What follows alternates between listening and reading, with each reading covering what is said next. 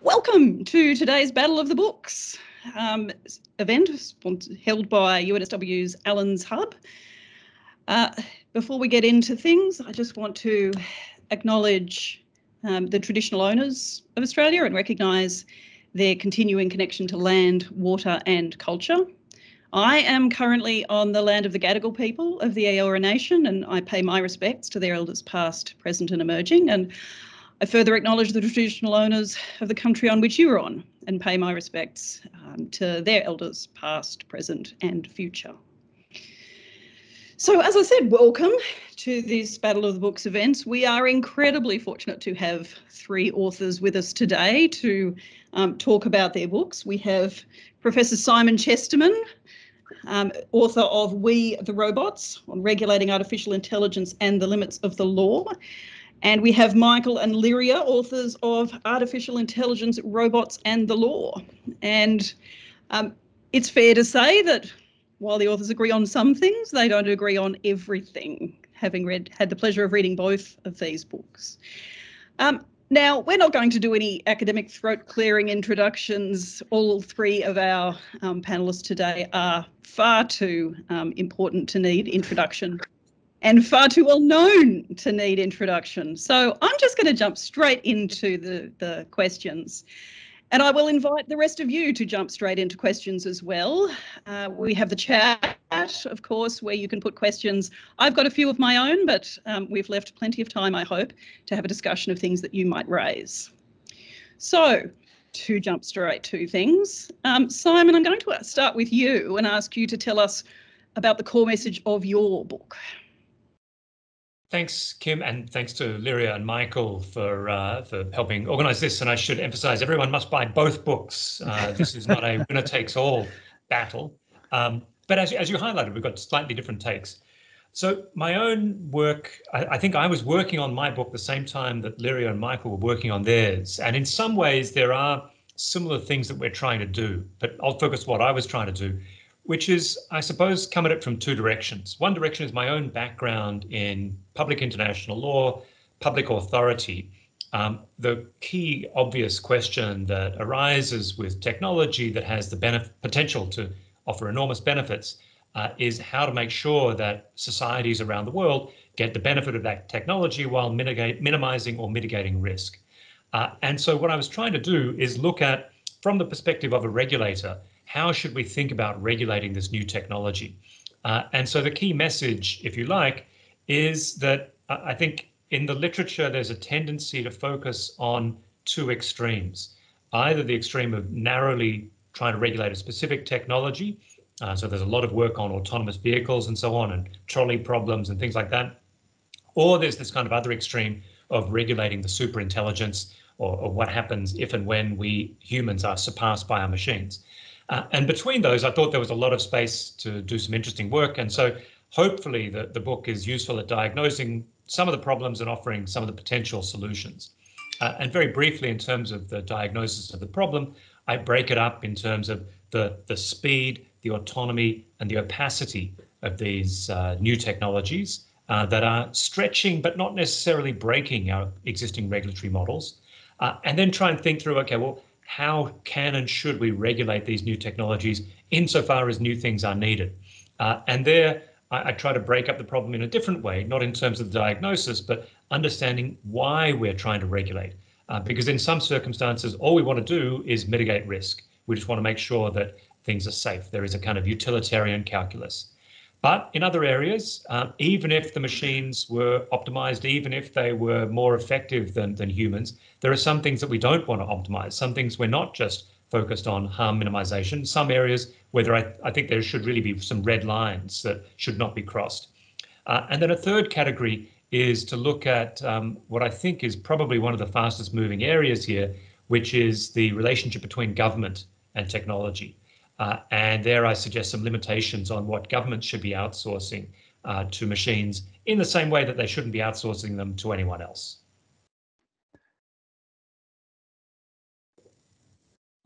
Thank you so much for that.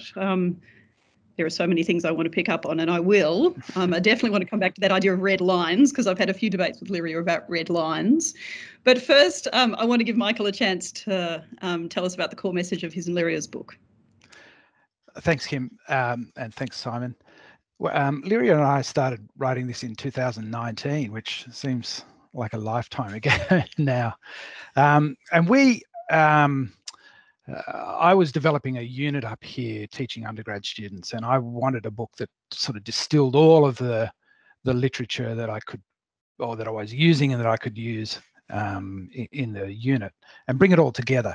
So ours is a sort of combination book of a range of different legal and regulatory responses. And we set out to sort of list some of the harms and sort of the physical and economic and social harms that AI can and does create, and then see how the law does respond, see where it works, and where it doesn't, where we've found that it doesn't, to suggest some sort of regulatory response. And so we tried as much as possible to avoid the hype that was surrounding AI. It's dying down a little now, but there's still a lot of hype around it. And everyone's heard the calls for a range of stakeholders to join this discussion, to join together. So philosophers and sociologists join with technologists and engineers. And we set out to sort of set a framework or a common language for everyone to be able to use. And so we had a stab at some definitions for AI, for algorithms, big data, machine learning, computer vision, natural language processing, and other things like robotics. And so we set the scene for what AI is and how it works and how it doesn't work. And we also got into the weeds of the machine learning. So the processes, and Lair and Ohm's article on this was quite instructive. The 8 stages of machine learning before the models let out into the world, and why lawyers should be cognizant or aware of those steps, and to start to question them. But the core message of the book is that all of these things are nuanced. All of these things, a lot of these things are contested. A lot of these definitions are contested. A lot of the ideas are contested. And that there are a multitude of different applications of perhaps the same technology that will require a different regulatory solution. So, for instance, a computer vision system that uses a system that identifies weeds in agriculture is different to a computer vision system that identifies criminals in a face recognition system. And so you can't have a computer vision regulation that works for both of those. There has to be some sort of nuance, even in the regulatory response to the same application. And so we tried to sort of distill all of those nuances in the book. So we hope it provides some greater clarity for readers. I do love the discussion of some of that nuance and the importance of context. Having thought about the computer vision thing, specifically in relation to trademarks, for example, it's different in that space, again, from facial recognition or the like. And now I'm going to make you be all unnuanced for a minute and just ask Lyria first, if you did have to nominate, say, just 1 or 2 aspects of AI systems or robots that actually do require a legal response as a priority, what would you nominate? So I think and you know, there's many things and the book has many chapters, but I think if I had to pick one, it would actually be the relationship between discrimination law and the conversations happening in computer science and in sociology and elsewhere around how to design systems that avoid what sometimes gets called unwanted algorithmic bias. In other words, there's a poor fit here between what we want organizations to be doing, which is often actually keeping all the variables there and then measuring and understanding differential impact of systems on different groups. So is it working effectively when applied to men versus women or people with a disability versus able people, whatever it might be. So to keep track, what we want people to do is to keep track of all the variables, right? And then to assess a system by reference to how it works effectively on different groups, if it's making decisions about those groups or assisting those groups or whatever it might be doing, and what discrimination law and where that places the legal obligation, which often assumes a human. So the way discrimination law works is the best thing to do is if you like to be blind, right? It's almost like those musician, you know, where you apply for an orchestra. If you can avoid, you know, thinking about gender, race, whatever it might be, then you've sort of got an answer to the questions of the discrimination law puts on you. But for computer systems, for AI systems, that's not really the way to get to the best answer. So my view is we need to link together what's happening in terms of the discussion around ethics, what's happening in terms of the discussion on technical standards and unwanted bias and how that's being treated in technical standards, and bring those together with a sort of legal conversation around what should discrimination law prohibit and what should it encourage. And I love the way that you've steered that straight back to nuance, because one of the things that I really like about that answer and about the discussion in the book too is, you know, what you're looking for is how the technology actually doesn't or has shifted the nature of what's going on that the law is trying to regulate. And it's only where there is a genuine shift there that it makes sense to start thinking about how you can change the law. Simon, what about you? Is there an area or a couple of areas where you think we need to prioritise legal response? Sure. Maybe just a footnote responding to Lyria. I think she really highlights one of the difficulties in regulating AI, in that one of the great things about AI systems, about computers, is if you ask them if they're biased, they will try and tell you the truth in a way that humans won't. And so one of the benefits of operating through AI systems is you can interrogate bias and you can do these kind of very counterfactual analyses in a way that you can't with a human. I mean, a human, if you say, well, did you make this decision based on gender discrimination? Virtually no humans can say, yeah, actually I did. Whereas the AI systems allow for a degree of interrogation that's not possible with a human. And indeed, there's a lively debate whether there is in fact a danger that we hold AI systems to too high a standard if we hold them to a higher standard than human. But you wanted a low-hanging fruit, as it were, for quick regulation, and I'll give you an easy one, particularly given my background in public international law. Maybe it's not surprising. Lethal autonomous weapon systems. I think that, to me at least, is a pretty clear red line that we should not cross, handing over discriminatory power to AI systems to determine who is a target in what circumstances. Now, this is not to say that we don't have automatic weapon systems. We already have things like landmines. We have heat-seeking missiles that will exercise some degree of automaticity. But the idea that it is possible to delegate that power of discrimination, of choosing who is a target in a complex environment, I don't think should be handed over to a machine. And I think that should be illegal at international law. It should be illegal not just to deploy these weapons, it should be illegal to develop them. And it's important to explain why. The reason is not, as some people fear, that these machines are going to be more dangerous than humans. It's entirely possible these machines, these sort of killer robots as they're sometimes called, will be more compliant with the laws of war than humans, but we still shouldn't develop them because for two reasons. One is the decision should be grappled with. It should be a hard decision. It should be a moral entity like a human that grapples with it, that agonizes over that decision. And also that if the decision that is made is the wrong one, then you should be able to hold a human to account. Now, the problem with this is there's already some evidence that the equivalent of lethal autonomous weapon systems, drones operating with a degree of autonomy, have already been deployed in Libya in 2020. But if asked for a line that we should draw, I still would say that's the line.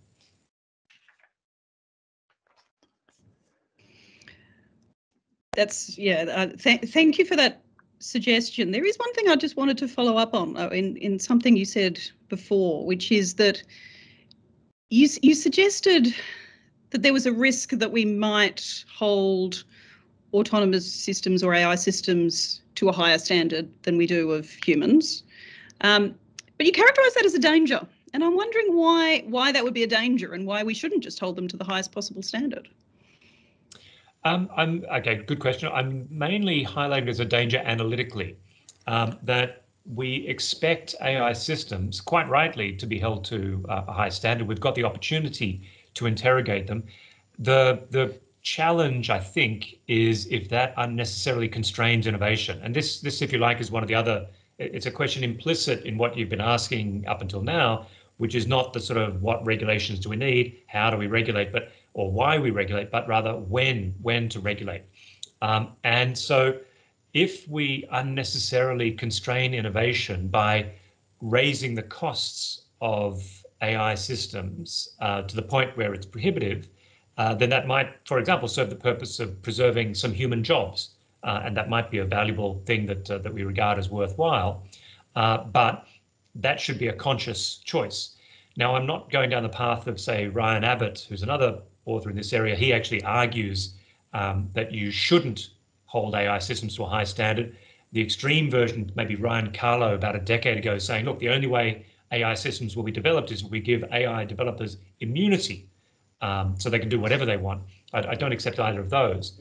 But I do think that we need to go in with our eyes open in terms of why we are holding AI systems to a standard that we are either unable or unwilling to hold humans. And if the result is that we constrain AI development, that should be a conscious choice.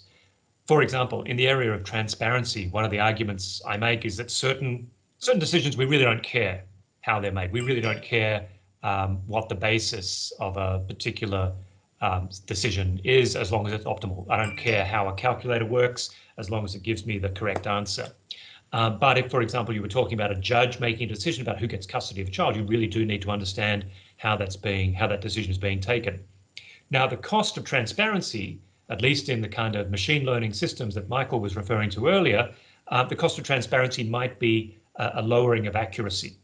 And in some circumstances, that is a trade-off worth making. So that, if you like, was the larger point I was referring to.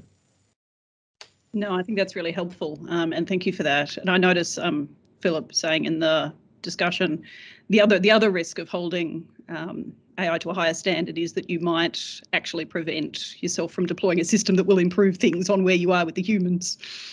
Now, that's not always going to be true, but at least if we're transparent about it, so to speak, if we go in, as you say, with your eyes open, at least we can make that judgment. Yeah, Michael, just to respond, one thing we're looking at here at AI Singapore is human-machine interaction. And there are quite distinct problems where sometimes consumers don't trust AI systems because they're wary they'll make mistakes or will be evil or something. In an employment context, often workers don't trust AI systems because they're worried they'll be too good and will take the worker's job. The relationship between people and computers is not uncomplicated. Michael, I should give you a chance to respond as well to my earlier question, which is, if you had to nominate a priority area for legal response, what would you suggest? Well, I'm going to adopt Woody Hartzog and Evan Selinger's pet topic of face recognition. And I think as an AI system, the EU has proposed, in their proposed regulation of AI, has set out some high risk areas, and they say, you know, let's call high risk areas use of AI systems such as face recognition in biometric identification, in education and vocational training, like in our proctoring systems, employment, including worker management, and law enforcement and administration of justice. And all of those topics are really hot topics when we start to talk about biometric data and keeping a permanent record of our faces. And so then again, we have to distinguish between government uses, what Simon mentioned earlier, government use of this. And you see in some states in the US where a number of states have banned government use of facial recognition systems. And then commercial use of this, where money is the incentive, making money. And we saw a couple of weeks ago the Scottish school kids lining up for their lunch being subject to a facial recognition system that recognized their order. And the justification was fast throughput at the point of sale. That sort of management sort of efficiency speak, which we should all be afraid of. So when money becomes the incentive, it's another set of problems. Government use, one set of problems. Private use, another set of problems. So I think facial recognition systems, I think we should just halt, just pull back and just let's see what's happening before we race into this. Well, there's a direct invitation to people who might take a different view to get into the chat as well, because that's a strong position, but it's one that has some support. Good. Can I turn to a slightly different question, because it's starting to come up in the chat, the question of definitions and technology neutrality or technology agnosticism versus like trying to regulate new technologies. This is a perennial debate in this area. Do we need tailored regulation for new technologies, or do we aim for something more technology neutral? Simon, what's your response to that debate? Yeah, I mean, I adopt a pretty broad definition of AI as a basket of technologies. I think most of us, for the purpose of this conversation, are focusing on so-called narrow artificial intelligence. We're talking about machines that can do things that cognitive functions normally performed by a human.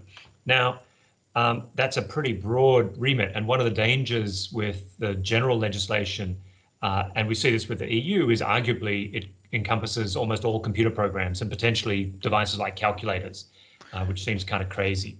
And so in terms of regulation, I mean, my own preference is to focus, is to really think of it at three levels. That obviously there'll be a degree of self-regulation, the adoption of standards, and you need sort of interoperability. Most of the heavy lifting will be done at state level, and different states will take different positions. So Michael's point about facial recognition, the European Union has adopted one position, similar to San Francisco and a few other small jurisdictions. China, pretty obviously, going in a different direction. And so what I think we need on top of that is a layer, a very, very thin layer of international regulation, at least coordination in terms of the standards.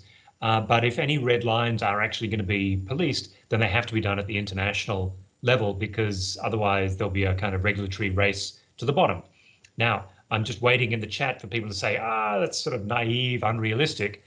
But if you're thinking about the kind of weaponization of AI, there are plenty of examples of where states have collaborated to outlaw specific technologies that are just regarded as too dangerous. And so you have examples like nuclear weapons, chemical, biological weapons. So yeah, I don't think we need sort of a general regulation of artificial intelligence in the same way that I think the category of artificial intelligence for the purposes of legal personality is incoherent. What we do want to do, I suspect, or rather I argue, is have some specific red lines we want to regulate, and then sort of cultivate interoperability and technical standards across a wider set of technologies. That's one of the really interesting parts of your book, actually, was for me was actually reading about your analogies to the IAEA and thinking about the regulation of sort of nuclear weapons as a model potentially for and nuclear technology, I should say, as a potential model for thinking about this area. Lyria, your response on that question of technology specific versus technology agnostic?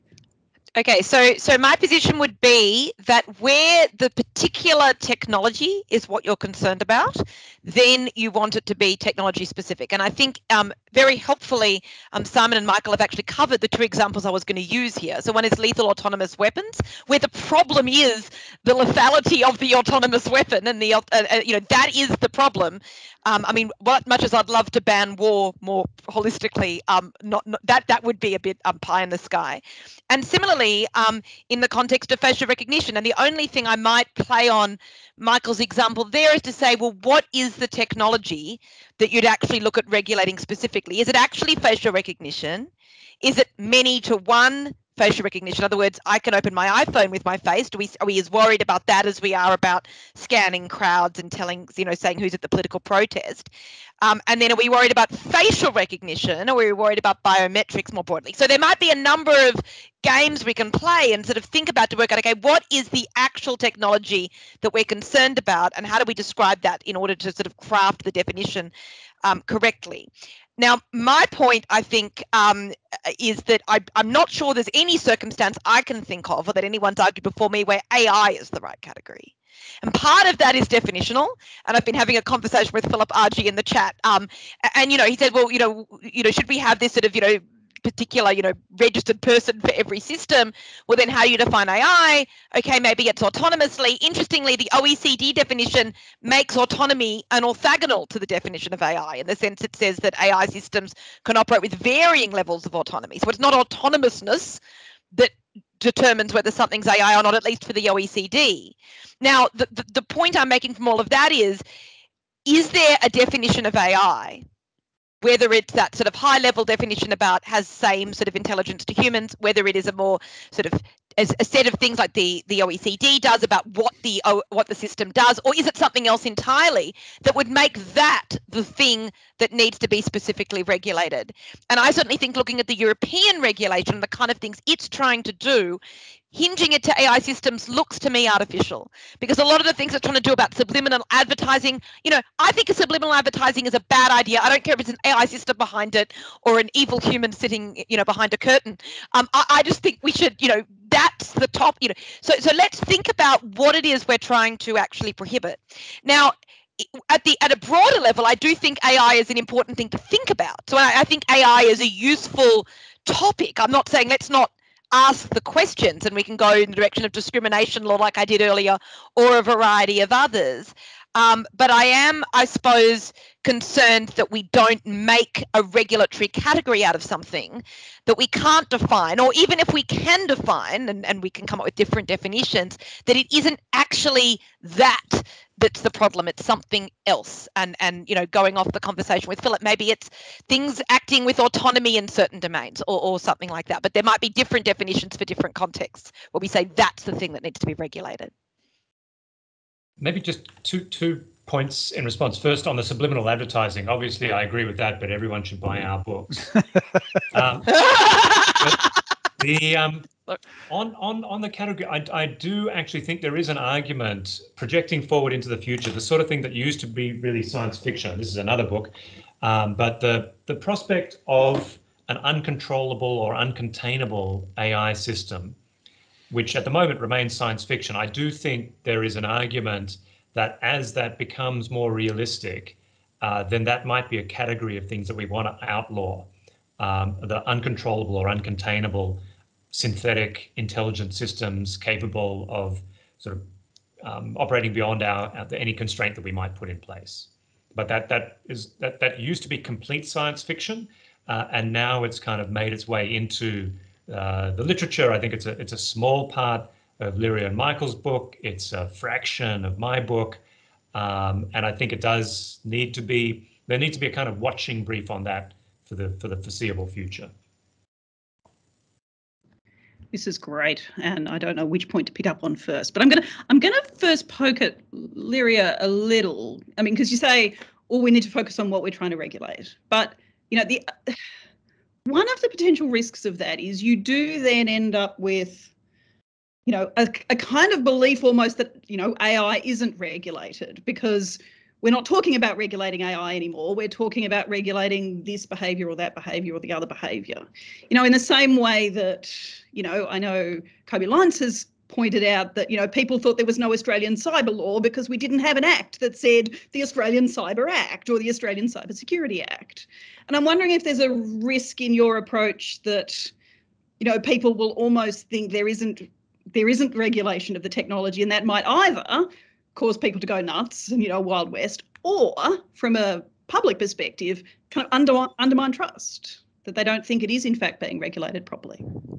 I think I might sort of distinguish two different things. So I want to distinguish, I suppose, regulation and the way that focuses on things from governance. So I definitely think, you know, if you're operating an AI system, particularly in a domain where, you know, that might cause certain harms to people and so forth, you need to have good governance as an organization, and to be trustworthy, you need to be able to demonstrate that your system meets particular requirements in the context of what it's doing. So that might be, for example, in the context of, you know, treating people differently based on their race or gender. It might be in a different kind of context that the system will, you know, smash into people and kill them. It can be all sorts of different things, but trustworthiness ultimately comes from there. And I do think that you do need governance of AI systems, which is a slightly different point. In terms of government, I mean, Kobe and I, in a conversation about the cybersecurity challenge, came up with the cyber law map, which was the idea was to plot out what it is. And I do think government has that responsibility. So if, in other words, if citizens ask the question, how are you regulating AI, they need to be able to give an answer and say, look, we've looked at the kinds of risks that are generated and where people's concerns are, and here's how we've dealt with the safety issues. Here's how we've dealt with the discrimination issues and so forth, and be able to answer that. And I don't think you need to make the mistake of crafting a regulation to deal with a specific technology, or what I would say is often a mistake, in order to have that sort of, I know that word explainability is being used in the chat for a very different thing, but in order to be able to explain how you're managing a set of risks or concerns or harms. Yeah. That leads on terrifically to the next point, which is this question of whether we need new governance institutions or regulators, right? Either domestically or internationally in this space of AI. So, Michael, I'll turn to you first. Do we need new governance, new regulators, or not? Look, I think taking up Lyria and Simon's points, I think there does need to be an overarching international level of governance, but as Simon pointed out, a very thin level, and perhaps UNCITRAL could be a sort of a model or some sort of United Nations model rule or something that can be adopted on this. Could be a sort of an overarching thing. The EU proposal has a proposed overarching EU AI board, which would sort of cooperate among nations. The ACCC has its own digital platforms body. So there are examples. Ryan Calo suggested years ago a robotics federation or something along those lines. So there does need to be a coordinating, I think, body which sort of oversees and coordinates responses. So yeah, at both a national and an international level. Go on, Simon. You have a response? Yeah, so I think that the governance challenge of AI operates at a couple of levels, and one, just echoing to some extent what Lyria was saying, that the danger with a category of AI regulation is you make it, you give the impression that this is something different from normal legal activity, where I think one of the key messages of both books is that the fact that you're doing something through an AI system doesn't give you any kind of immunity from the regular law. And that most of the legal questions are not, oh, how does the law apply to this entirely new entity? It's how does law adapt to the fact that we humans and corporations are operating through machines? And there are some new challenges, but it'd be interesting to quantify, but I would definitely say most of the legal challenges are questions of application rather than the need for new laws. But given the global nature of technology, yeah, what do we do at the global level? What do we do in terms of governance institutions? And I'll give you a couple of possible examples. Riffing on what Michael was saying, clearly the European Union is hoping for a kind of Brussels effect, like what we saw with the GDPR, the General Data Protection Regulation, and before it, the Data Protection Directive. You have European standards going at least around significant parts of the world. I'm not convinced that will happen here. In particular, I can't imagine countries around the world saying, oh, the EU has banned real-time biometric surveillance, therefore we're going to have to delete all of our facial scans. Some companies might make that decision the way Facebook at least claims to be doing so, Meta claims to be doing so now. But if you are going to have some kind of coordination, I'll give you two examples of where it might be useful. The first, and you touched on this very kindly earlier, Kim, is the idea of some kind of international body, and I've posited the IAEA. And the reason for that is to try and sort of openly embrace the dilemma of this new technology, where I see at least echoes with nuclear energy back in the 1940s, where there were scientists who recognized, okay, this technology has huge potential for benefit and also for catastrophic risk. So how do we spread the benefits worldwide while minimizing the risk?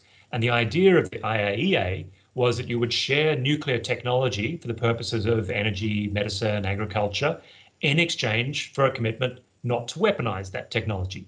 Now, clearly it's idealistic, clearly the analogy is incomplete, but it is kind of amazing that 70 plus years later, we haven't had any more nuclear bombs detonated, and this 1940s technology is limited to a handful of countries. So that's one level. And then at the national level, not sort of AI governance, but something I'm increasingly taken with is the idea of a kind of AI ombudsperson, some roving entity whose job is not to sort of define and regulate all of AI, but rather to go and look for the problems, go and scope out where it is that there is discriminatory practice, where there is sort of inappropriate outsourcing, where there's a lack of accountability, lack of transparency, and that kind of roving government entity with a degree of independence, I think would be a useful addition to some of the other things that we've been discussing. I think that's really interesting. I see that Robert Chalmers has raised a question in the chat just as you were talking about the fact that verification measures on AI would be more difficult than with something like atomic tech. Did you have a response to that? Yeah, and Robert's completely right. I mean, the nuclear technology is it's pretty complicated. There's a limited set of materials that's unevenly distributed around the world, and it's reasonably easy to track. AI will be none of these things. But I mean, chemical weapons are not that complicated to make. But when Syria uses them, there's international outrage and calls for war crimes. And you could imagine that happening in the context of autonomous AI systems. The problem is it'll be even easier, but that's also a problem with sort of terrorist possibilities of using chemical biological weapons. So you need to have sort of restrictions on dual use technology. I'm not saying it'll be easy, but I am saying I think it's desirable. Can I press you just on one more thing, which is when you talked about the IAEA example, you referred to lethal autonomous weapons, and that's an obvious kind of red line that people have talked about. But you also talked about, uncontrollable or uncontainable AI, and you referred to that earlier in this discussion. And I'm just wondering if you can kind of tell us what that looks like. I mean, are we talking about artificial general intelligence there? Is that the line between something that is uncontrollable or uncontainable and something that isn't? Because sometimes it feels like some of the technology currently is pretty uncontained and very difficult to contain.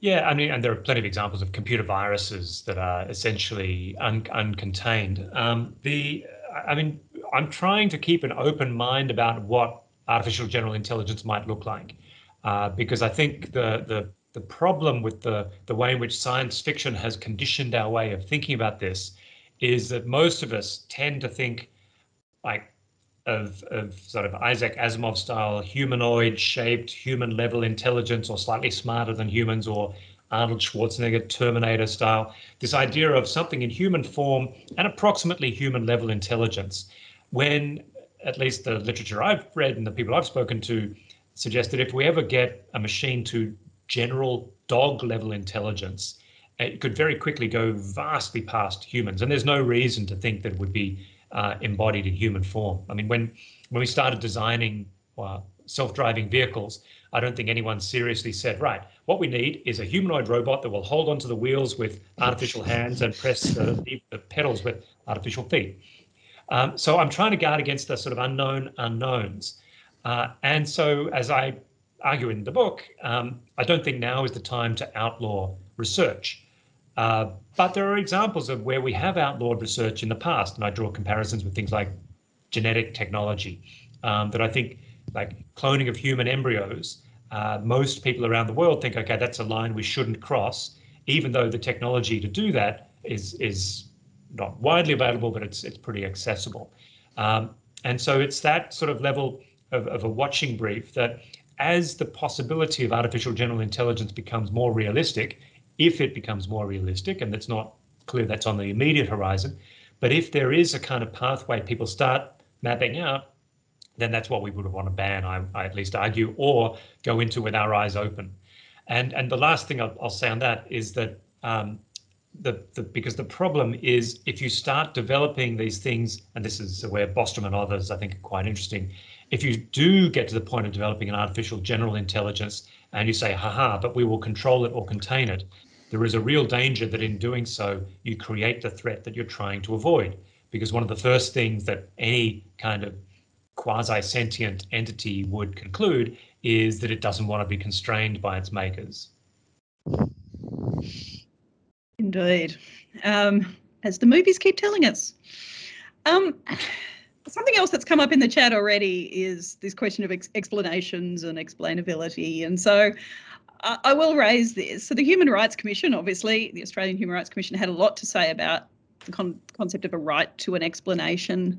And I'm wondering what you all think. Should there be a right to an explanation for adverse decisions? Lyria, I'll go to you first. Okay, so I think if you think about this, I think again it's worth reflecting on where this sits in the context of the existing law, and we certainly don't want to be worse off than we are now. If decisions are made by machines, we don't want to lose something by way of where we do have a right to an explanation, and there may be circumstances in which we can actually be better off, where certain kinds of decisions, we get better or clearer explanations for. But I think it's important to recognise that we don't actually have some kind of general right to explanations for decisions that get made, even where they deeply affect us. If, for example, a school's decision not to take a particular child in as a student, I think everyone in Sydney can, the public schools have to, have areas, the private schools, it's a free-for-all. Decisions about, if someone created a perfect match dating system, there would be no requirement that it has to tell people why they're matched. It could market itself as doing so or not doing so, right? But it would change what is marketed. But there's no general rule that, if I choose to date someone or not date someone, that I have to give people I reject an explanation. I might do so because I'm polite, but I don't have to, right? So decisions can affect us even in quite profound ways, and we don't get a right to an explanation. We do have a right to explanations in very particular contexts. So we have a right to an explanation, for example, when governments make decisions that affect us, right? So that's an administrative law sort of right to reasons kind of right. And we have rights to explanations from government more broadly. Ultimately that they have to sort of justify their policies to a certain extent, and there's freedom of information laws, or we can try to understand some of the reasoning behind things. But that's a very different kind of right to when decisions affect us specifically. If we're in litigation with another party about, I claim that they, fired me illegitimately or whatever, then maybe I can get an explanation through that litigation about the reason why they made that particular decision, or at least their silence might be construed against them in particular ways. So we have to sort of think about this in the sort of non-AI world first. Then, as I said, we have to go back and make sure that where we are entitled to an explanation, that's not something that gets lost simply because government doesn't use a human but uses an AI system. And as I said, we might even be able to make those explanations better.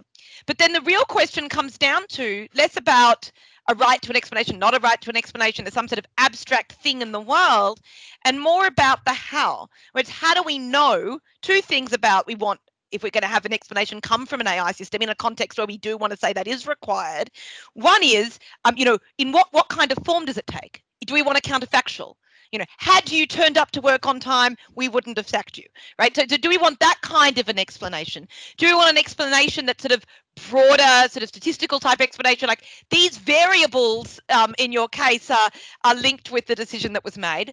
Do we want some other kind of, so we can think about these as types and actually think about which kind of explanations we want in different contexts and what might be enough, what is actually required from the system, say for an administrative decision, what would be enough to be as good as what people can expect from a government human making that decision. But the second important thing we really want is, for lack of a better word, reliability measures. So we already know with humans that they can lie, right? Maybe they made a decision on race or gender or whatever, but they're not going to admit that. That's already come up, right? They're going to say, oh, it's because you're not as experienced, or they'll come up with some other reason. And that could be a direct lie, and it could be just that they don't really know their own reasons, right? Maybe it's subconscious, the real reason that explains their decision. But here's where I do think we can be more demanding in terms of the explanations from machines in situations where that explanation is required. So I'm not talking about saying there should be some open right to an explanation, that we can say, for example, that it has to be reliable to a certain extent, right? There can, and this isn't going to be best done, all of these questions, the how of the explanations, the reliability tests and so forth, is not best done by politicians trying to draft some right to an explanation act. And Europe has tried this in Article 22 of the GDPR, and I don't think they did a terribly good job of it. But, that's not going to be the best place to go. The best place to go is going to actually be something like a technical standard, right? Where you actually say, this is what this kind of explanation, this is how you can generate it, this is the testing you can do on it to make sure it's sufficient and so forth, etc. And you can tweak that over time as you get different kinds of systems, because maybe the explanations that can be generated by one kind of machine learning system can't, it's a very different kind of explanation you want from a different kind of machine learning. So you can get down to that sort of fine-grained what's appropriate in the circumstances question much better that way. And so just summing up, I suppose, overall, no freestanding right to an explanation, but certainly not losing existing rights to an explanation, maybe adding them in a few extra places where we think through, actually, if it's a human giving the explanation, if it's a human giving the decision, I don't need it, but in this particular context, if it's a machine, I do. So it might be a bit of tweaking on where we need explanations, but much more focus on the how and the testing to make sure the explanations that we get are meeting their needs. That is picking up beautifully on a couple of questions I have about the whole explanation thing. One is that we know that some of the explanations that can be generated can be tweaked or massaged. There are technical papers that tell us that basically computers can lie. Sorry, Simon. Or that they can be programmed to lie. I mean, we think about the emissions stuff with, was it Volvo? The car company's emissions. Volkswagen. Yeah, we better not defame the wrong company. So wrong company. Take it back. The car company that was lying on its emissions. I think that's very interesting. And the other thing that I think you were picking up on there is there are circumstances where we might want an explanation, perhaps to give better effect to some rights. So if an explanation means showing us like the spread of decisions so that we can identify bias in a way that we couldn't before when humans were making the decision, we could actually give better effect to anti-discrimination law potentially than we can when humans are making the decision. So I think that's really interesting. Simon, I should let you respond as well on that question of explanations. Yeah, I mean, I wouldn't disagree with much of what Lyria said, except that I think, and she adverted to this very, very briefly, Article 22 in the GDPR, where one of the problems is that the right to an explanation is often, I think, wrongly understood as only the right to an explanation of an adverse decision, which is a problem because if you believe certain decisions should be transparent, so in particular, let's say focus on government decision making. We want government decision making to be transparent, not just to protect the poor schmuck whose kid doesn't get into a school or individual who doesn't get a benefit, but because government decisions need to be legitimate, need to be understandable in order to be legitimate, for the most part, for much of their many circumstances. And so if you only have a right to an explanation when a decision goes against you. One, you need to know that a decision went against you, and you won't always know that. You'll know if you apply for something and you get rejected, but you won't know if you were sort of considered and then not chosen. But secondly, transparency is of interest. I mean, I have an interest in Michael not having a decision made against him that goes beyond his own interest. We all have an interest in government decision-making being legitimate.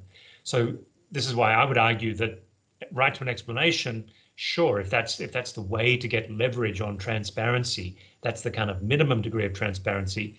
But transparency has to mean much more than that if we're talking about government decisions, because the individuals who have a stake in government decisions are all of us who are contributing to the public good and have an interest in how taxes and other things are distributed. In terms of actual explanations, an interesting question, again, building on what Lyria was saying, is, okay, what needs to be explained to whom, when, and for what purposes? What are we trying to achieve? And in some situations, it might be as simple as you didn't get this job or this benefit. If this thing had been different, like if you had a different salary, you might have got a loan. If you had more experience, you might have got the job. That can be useful for the individual. But often the reason why we want reasons is not necessarily to change the decision, but so that we can accept that we can live with the decision. And here I'm kind of reminded, I'm based in Singapore. Years ago, we had a delegation of Australian public servants come over here. And one of the key points of discussion with the Australians asking the Singaporean counterparts, how do we get people to go online like you guys? Because Singapore really embraces this sort of e-government. And one of the key reasons why it seems Australians are resistant to that is Australians want to be able to yell at a government official.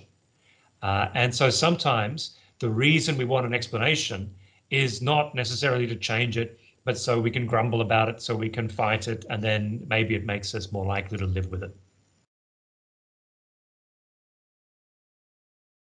The disturbing thing about that is perhaps it's an argument in favour of more robot-like, more human-like sort of interfaces, so that you can have something to yell at that isn't just a line of text on a screen.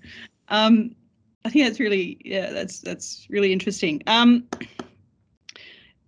Can I come back to something else that has been raised a couple of times, which is red lines?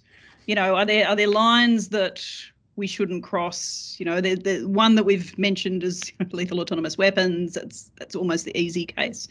Are there ways to draw red lines? How do we go about deciding where the lines are between, you know, that an automated system should not go beyond? Do you have a good beat on that, Simon? Because I know that it's something that you discuss in the book. Well, so, I mean, I've talked about this sort of international level, but I mean, I think the market can actually be quite interesting here. And we've seen that to some extent with privacy, and most recently Meta or Facebook's announcement they're moving away from facial recognition, which I first noticed when I found it's much harder to tag people in photographs when I was trying to sort of tag a photograph. And I think market sensibility is going to be an important factor. And this is where education and trying to get people to think is going to be important. And one challenge here is there tends to be such a disconnect between what people say and what they do in areas like privacy. So routinely people will say they care about privacy, for example, but then they'll go about living their digital lives in a way that shows that they clearly don't. So one area in which I think there's probably more research to be done, and it's probably more by the psychologists and people looking at human-machine interaction, is what we sometimes refer to as the creepiness factor. And so I've got a colleague who does digital development for a bank here in Singapore, and he tells his colleagues, okay, I want you to develop tools that will be helpful to our clients, but not creepy. And it keeps it that vague because it highlights something visceral that many of us have a resistance to. And I think it was Michael who raised earlier the kind of real-time biometric surveillance, in particular sentiment analysis, that I suspect there'll be a lot of interest on the part of companies to be able to sort of interpret our feelings, how engaged we are. We've seen experiments with this even in the classroom, but many of us would regard that as kind of creepy. And if we can sort of agree on that creepiness level, then you won't have to regulate it because there won't be a market for it. But I suspect it's going to be very hard to get that level of consensus. But that's one of the best ways to regulate things, is to dissuade companies from developing problematic products in the first place. That is a terrific and fascinating response. Michael, or Lyria, did you want to respond to any of that? I think the point about norms is interesting. You mentioned a market response to the Facebook or Meta reaction. I think that was that a market response? Did the market cry for that? Or was it people simply objecting to them having too much of our data and too much of our biometric data? Is that an ethical concern that they were responding to? Well, it's difficult to imagine Facebook responding to ethical concerns, but I think the only way that things change is when there is an outcry or a response. The Scottish school children, for instance, went global and stopped them from implementing that system. So they pulled back. Facebook's deleted 1 billion photos, they said, but they've got 3 billion customers. So they've got multiple billions of face identifications. So what they have done is just, I think, what Facebook does, which is just respond a little bit and hope it blows over, while also implementing a new system, the metaverse, which could, strip so much more of our data at the same time. So it could be all a smokescreen anyway. So red lines, I think, are driven, I guess, from bottom up these days rather than any top-down implementation so far. Okay, thank you, everyone. I see the time. We've only got a couple of minutes left, so I'm just going to give a last chance to first Lyria, then Simon, then Michael, just to say anything that we haven't touched on that you want to emphasise or respond to a question in the chat. Lyria. Yeah, no. So I was actually looking at what Chris Skinner had said in the chat about engineering systems. And that sort of reminded me of another really important point, and it links with Maury's point as well about, what kind of explanation is going to be deeply contextual. The kind of explanation you want from a government decision, how, even if it's for Simon's reason, just because you want to yell into the void, but, is quite different too. If you think about something like going back to autonomous vehicles, the kind of explanation you might want from a vehicle. It's not that you need the vehicle to tell you every time it veers slightly to the left exactly why it made that decision, but you do want to be able to, say, for example, in the event of a crash, understand, that sort of crash investigation type reporting to understand what went wrong in order to avoid it again and so forth. So it's going to be really detailed and specific. In some circumstances, it can be black boxed. In other words, all you really want to understand is the behavior of the black box. If you drive an automated vehicle, most of the time that's all you want. You want to know it's been safety tested as a black box, not that you can sort of dive into the system and understand its rationale for everything. So I think that's just a really important point to bear in mind, and why this issue needs to be addressed, I think, in a very careful way, rather than talking about sort of rights to explanations as at too high a level. Simon, you have all of about 1 minute. And apart from buy my book or buy our books, what's the comment? We'll do go back to the subliminal advertising again.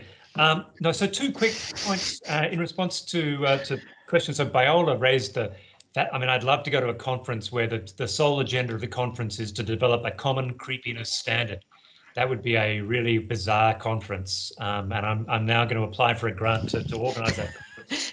But secondly, as is common in these debates, often a lot of what we're really talking about isn't in fact AI. We're talking a lot about data. And so just to finish off, one thing I find fascinating is how we have different approaches to the way in which governments have access to our data, and we get very up in arms and very nervous about what governments are going to do with our data. But we're perfectly happy for companies to collect vast amounts of data through our devices. And I think that really does pose a challenge for regulators, that people are quite happy to give all of my locations. Google and Apple and so on have access to my location real time most of the day. And I'm quite relaxed about that. But I might be more concerned about giving that information to government, when the purpose of government is to safeguard my well-being and provide basic public goods, and the purpose of Apple and Microsoft and so on is to make money. So I think the incentives here are a little bit confused. And on the point that someone raised in the chat, how do we advance this debate? How do we influence people? Well, we're trying to change the way people think. But yeah, by all means, lobby government, make public arguments, produce policy papers, or get elected and make a difference.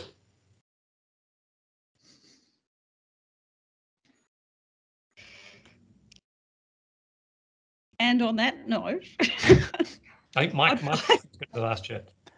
Yes, no, Michael should have the last chance to. Oh, really? Should it? I'm studying power at the moment, the power of the platforms, and how is it, Simon, that we're perfectly happy to let them have all of our data? What have they done to us to make that so? Right? How has it been normalized? And I'm looking into that intently at the moment. So stand by. Pay no attention to the man behind the curtain. Yes, that's right. The Wizard of Oz was prescient indeed. Well, I just want to say thank you to our wonderful authors. I have found this a really invigorating and interesting talk. And just as invigorating and interesting as indeed the books themselves. I heard some disagreement. I heard plenty of furious agreement too, which seems about right for a good discussion like this one. And thank you too for everyone who came along. There's been some great commentary going on in the chat as well, which I've been drawing on, and so have our panellists. So thank you, everyone. Thank you, Allen's Hub, for organising, and Lyria for organising and inviting me to be part of this. And, thank you for chairing, Kim. You can never thank yourself, but as director of the Allen's Hub rather than a mere panelist, thank you so much for coming in and sharing this discussion, and also Michael and Simon for participating, and everyone for coming. Thank you. Thank you. My pleasure. Thank you. Bye, everyone. Bye-bye.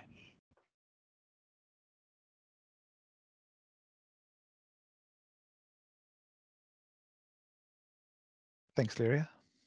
Thank you, Simon. Michael. Thanks, Simon. That was fun. Yeah, it's good. Yes. Thanks very much. Thank you again, everyone. It was genuinely interesting. And thank you for putting up with a drone's arriving with drinks or something. Is that right? Yeah. I wish we'll all have to get together for a drink when that becomes possible. Although now, Simon, you can actually travel to Australia from Singapore. So I may yet make it in December to go and visit my mother in Melbourne. But yeah, fingers crossed, maybe 2022 I'll come to Sydney, or you're all welcome in Singapore. Oh, I'm looking forward to the creepiness conference. Yes. Yes, exactly. Is that a dress-up affair? Maybe it should be held on the 31st of October, though. That would... Yeah. Then we can double up and we can make it really creepy. Yeah, the uncanny valley signs. Oh, God. Okay. Yeah. All right. All right. Thanks, everyone. Thanks, guys. Good to see you. Everyone. Thanks That was again, Kimberlee. Bye-bye. No, thank you.